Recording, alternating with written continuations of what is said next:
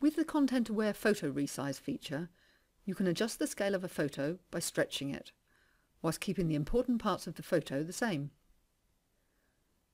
Click on the content-aware photo resize button on the Photo Tools flyout bar, and then click on the Prepare button on the info bar. This analyses the image before the stretching process. Once this is complete, resize arrows will appear at the edge of your photo.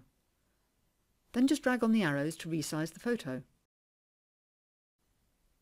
If you find that an area is becoming distorted, you can use a mask to prevent this happening.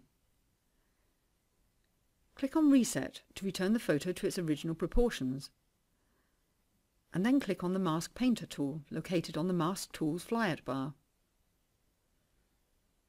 Paint around the area you want to protect, and then go back into the Photo Resize tool.